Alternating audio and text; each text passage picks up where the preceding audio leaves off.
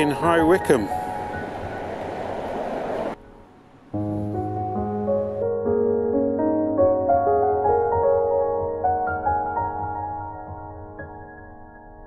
How have I found myself down in High Wycombe, place of my birth, at 4:45 on a Saturday afternoon? I'll explain in a bit once we've got over the road to the right. Beautiful waters of the River Wye, which runs through the bottom of this valley on its way to make its confluence with the Thames. So that is where we're going to go initially, up through that wood, a wood described by the great poet Ivor Gurney and also by the wonderful writer B.S. Johnson. It's quite some wood. To reach Keep Hill, we went across the Rye, past the waterfall and up a short track which ended by a chalk pit. At least we always called it a chalk pit, though perhaps it had not been dug, it was merely a natural escarpment. When I woke up this morning, I thought I would head back out on the London Loop, picking up at Kingston, and the more I sat there and the more I thought about it, I even printed out the map as well from the TfL website. And the more I thought about it, the more I just couldn't face the train journey to Kingston and then getting back from Banstead or somewhere. So it's kind of ironic that I find myself now at 5 o'clock out in Buckinghamshire. I'll probably elaborate on the thought processes in a bit. I came across the Rye when I did the 100th episode a year ago. That was May last year. Today, what's the date today? 15th of June today. But the Rye is the Rye is a real place of importance in Wycombe.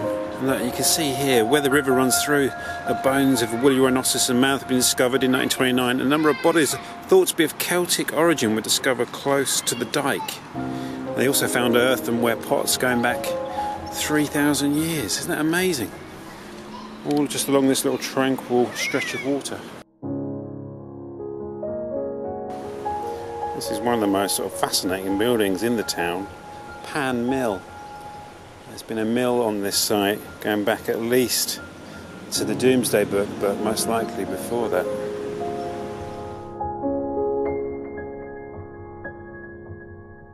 I sat around watching Doctor Who with my youngest son. Really amazing Matt Smith series, fantastic storylines running through that. Anyway, and got to 2:30 and I just thought, do you know what? I really could see myself sat up on a hill at sunset. And I thought, do you know what? I think I know where to find just such a hill. So this is a seriously steep climb up through Keep Hill. I remember it from previous walks, but it'll be well worth it. So, buried deep within this hill, there is one of the most strategically important Cold War sites, or was one of the most strategically important Cold War sites. There's a U.S. Air Force base buried beneath this hill. Of course, there's a surface level element to it, which we'll see, which is the housing site, but the tunnels run deep under the hill. I think it was U.S. Bomber Command for Western Europe, I believe. And there may be people watching this video who will find it because they went to the American high school further up the hill here. Apparently, people used to say that you could hear what they called a hill hum, the humming of all the activity beneath the hill here.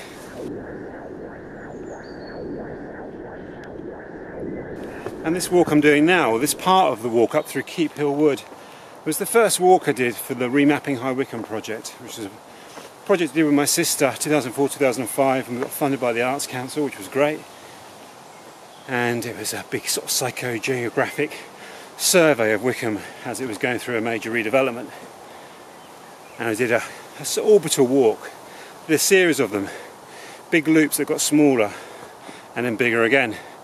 The 100th episode walk I did last year was one of those circuits, and this was the first one, and it was really fascinating actually, and particularly to pick up on references to B.S. Johnson, who was being sort of revisited and revised in sort of 2004, 2005. He was a very interesting writer from the 60s and 70s, very experimental, and he lived in Wycombe as an evacuee and then wrote about it in later years.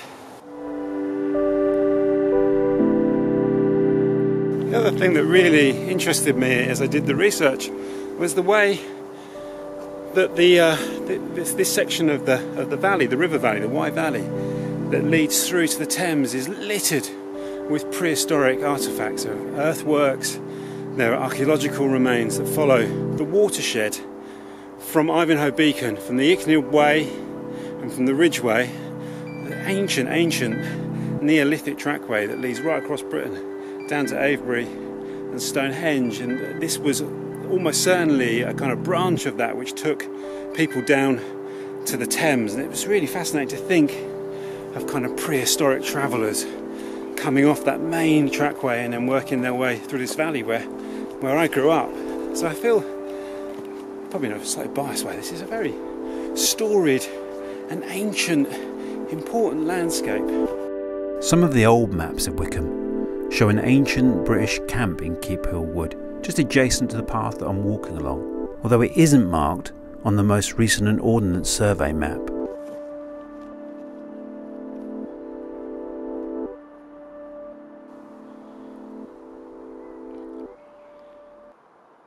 So behind that chain link fence there is RAF Daws Hill, like I say, which was once a very important U.S Air Force base, Bomber Command I believe, which in the U.S Air Force had been using Wycombe since the Second World War.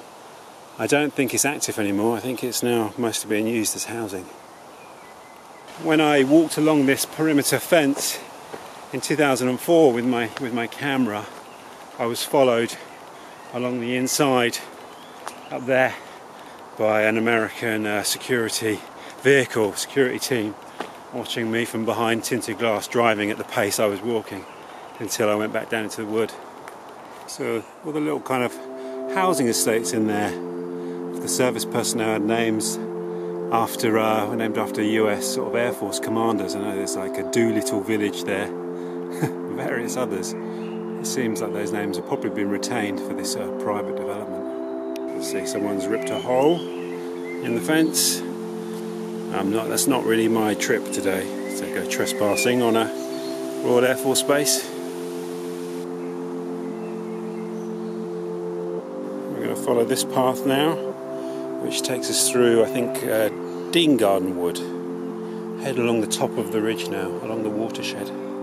So we've got these two corrugated tin shelters here by the side of the field, on the edge of the wood here, above Keep Hill. I'd say they're almost certainly kind of from the Second World War.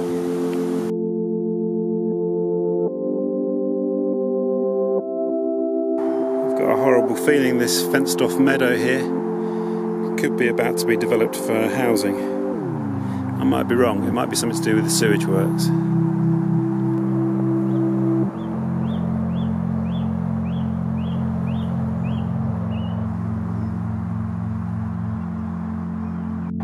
So we're going to walk our way along the edge of this field to that radio mast just up there, and that's a turning point.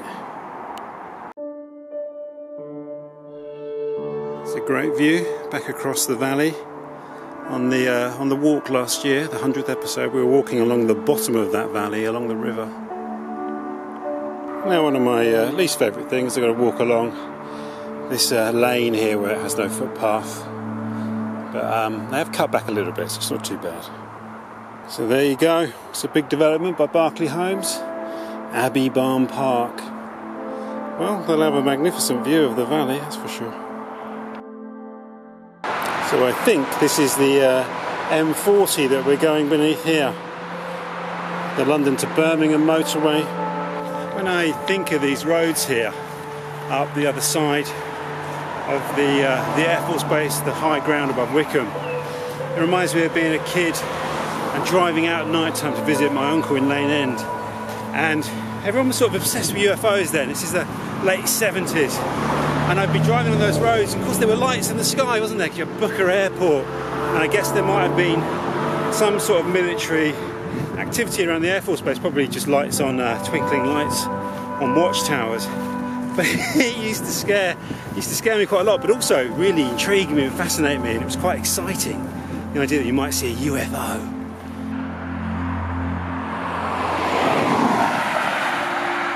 So those distant hills there, the other side of this gate, that's where we're heading now. Just going to find our way there.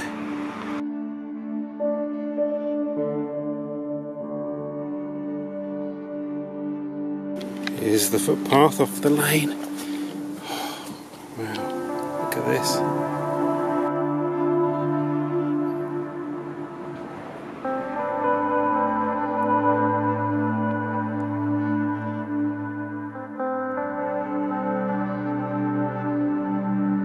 So we are up there, and we're going to go down past Hard to Find Farm, which is an intriguing word, into Warrenwood, and then Bloomwood.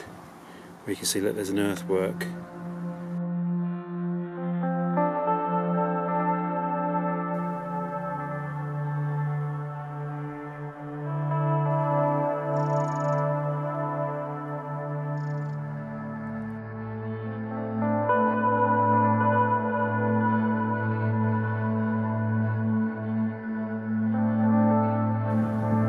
It's Hard to Find Farm through there.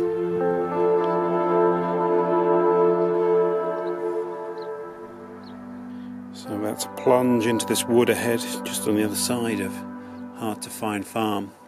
I was speaking to my dad on the walk out of Wycombe. He said it was always a very cold wood. Let's wait and see.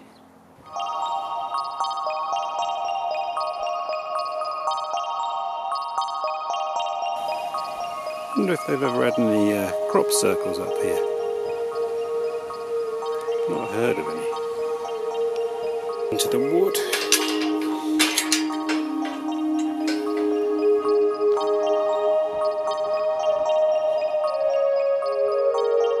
Bloomwood was always a place of great mystery to me when I was a kid. We used to come down Sheepridge Lane all the time. My dad's good friends with a farmer who has a farm down here. This land is actually owned by Lord Carrington.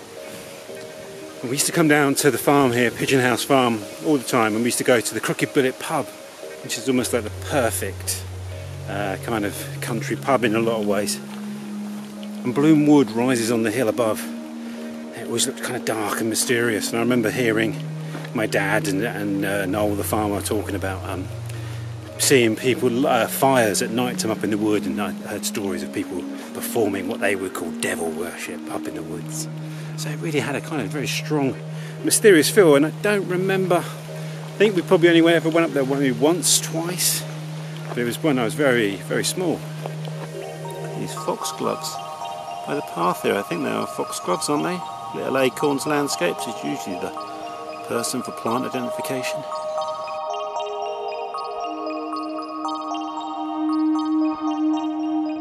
I'm not entirely sure how to find this earthwork. It's not far from the path. You can see a sort of ditch and bank here, but I don't think this is it. I think it might be a little bit further along. Seems to be doing quite a lot of logging in here, whether that's actually chopping down trees or just logging up fallen trees. So this is roughly where the earthwork should be. Just here. Whether this is it or not, I'm not entirely sure. I believe it was a medieval site. I just looked up on the internet, like an animal stockade. It is actually just on the other side of the track, just over here. There is a sort of quite high bank here, which is an indicator, but the main indicator is the interpretation board, which we're going to have a look at. So here's the interpretation board with some basic information. It's not a huge site, 50 metres in diameter. The inner enclosure, you can see it was only recently excavated, 2005, 2007, and they concluded that it was probably medieval.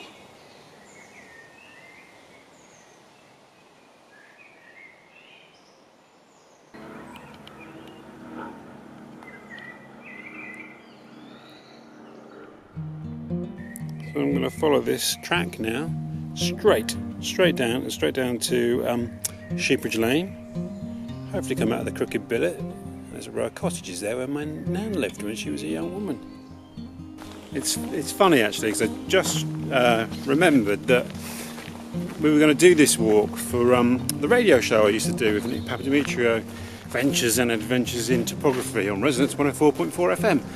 Podcasts are available online still. And this variation on this walk is described in one of the old topographical books that I love. I can't remember which one. And it describes this walk, but it carries on. Instead of I'm branching off down to Sheepridge Lane, it carries on down through the wood to Little Marlow, and then crosses the Thames at Marlow and loops all the way back to Bourne End. I think no, it does go down through Wooburn Green, over Wooburn Park, and probably up to Burnham to get the train. It's about, I think that loop is about 15 miles or so. Wayfarings round London by Pathfinder. Field path and woodland rambles in the home counties with directions and maps. Ramble number 30. Autumn fires by the Thames and why. Given a fine October day with just enough snap in it to make walking a keen delight, there is no part of England I would sooner walk over than this of South Buckinghamshire. It is well known to riverside men, anglers, oarsmen and the like, but one meets few pedestrians, and yet it has every merit that a good countryside for the wayfarer should have. Hanging woods, smooth chalky uplands, green water meadows, the finest, prettiest stretch of the Thames, old towns and hospitable inns, and a network of seldom used footpaths. I nearly lost my sense of direction then. Luckily that's why I used the app with the map, not just one or the other. And this is the path that takes me down to Sheepridge Lane. It's funny, isn't it? I nearly didn't go out for a walk today, and yet I've ended up exactly where I want to be. Precisely where I want to be at this time of the day.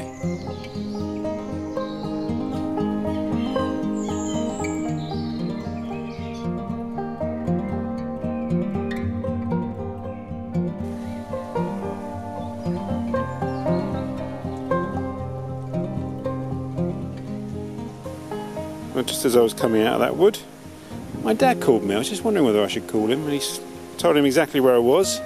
He said I used to stand under that wood and shoot pigeons as they were coming in on the cabbages. Whilst now this field's been given over to grazing. Well, my nan is said to have lived in a cottage around here somewhere when she was a young girl. That would have been before the First World War. Now the old man has insisted that I go in the Crooked Billet and have a pint sat in this garden. Who am I to disobey my father? Carrying out my father's orders, sitting in the garden looking up at the field opposite.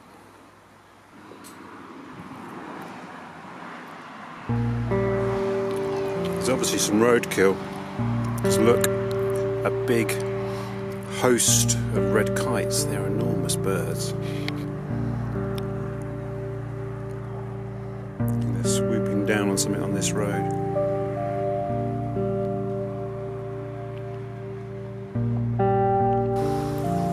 Lovely little footpath here that runs along the side of Sheepridge Lane. I'll go somewhere a bit special next.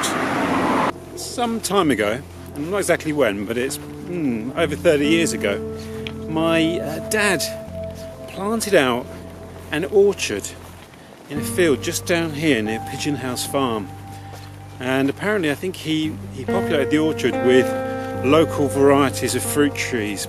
Flackwell Heath was quite well known for its cherry trees back in the past, so I think there are very local particular varieties of cherry that were once found in the Chilterns. I think there are apples and pears as well, and I believe the orchard is still there and still sort of thriving, I believe. So just got to find Pigeon House Farm. What a beautiful field. These are the fields of some of my earliest childhood memories up here. Some mushrooms here by the footpath. So here's the orchard on the other side of this hedge. It's a shame, I'm not sure I'm going to get a view of it.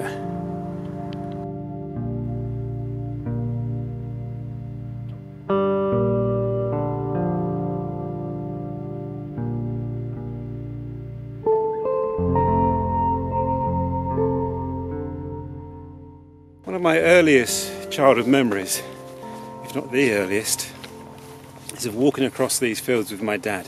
In fact, that field up there, and it was sunset, and he just shot a pigeon, and I'd run to get the pigeon, picked it up. We were walking back, winter sunset, and my legs were so tired, and I wanted him to pick me up. And he said, "No, you'll have to walk, boy."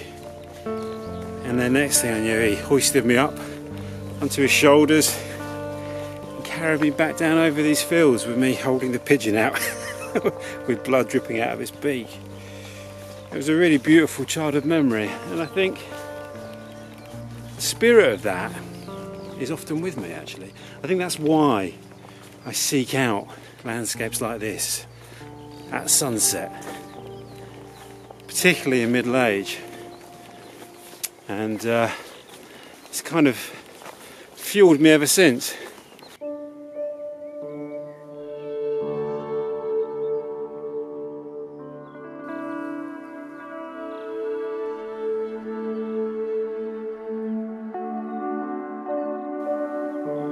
Yeah, it was this field here, on the brow of that hill.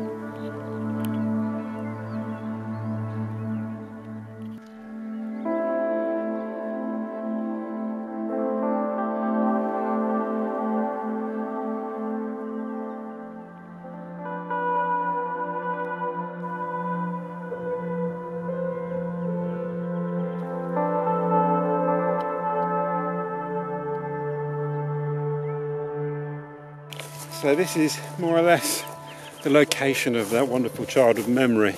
Very potent childhood memory. We come over the corner of this wood here and we were heading back down to Pigeon House Farm where the old man had parked the car.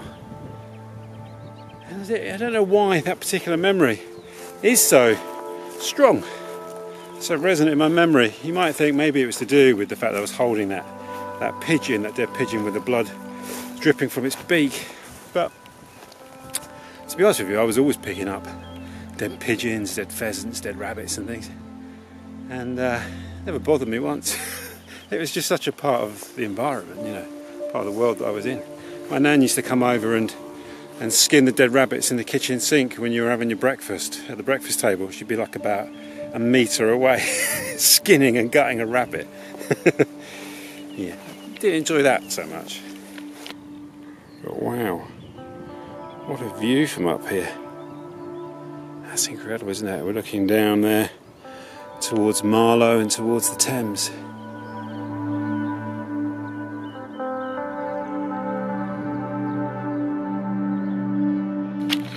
So it's 8:30 now, and just had a nice chat with the old man on the phone and shared the fact that I was here and that childhood memory, and he actually sort of remembered it. He refers to this wood up here as a spinney up there, and was telling me this funny story about one of the local farmers enlisting another one of the farmers to help bury his favourite cow in that wood. Anyway, so we've got about 45 minutes till sunset and it gets dark. We're going to just come out up here in Flackwell Heath, which at one point used to claim to be the largest village in England. I think it's one of those things where a few other places claim that as well.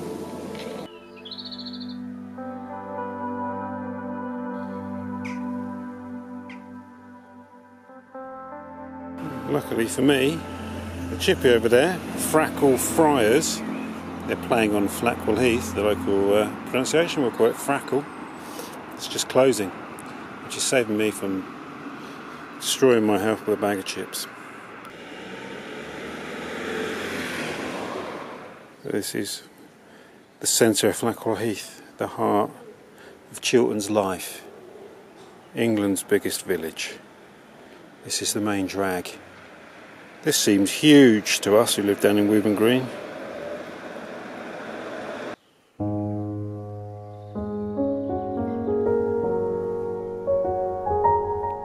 Well, this feels like a natural end to the video, even if it's not an end to the walk.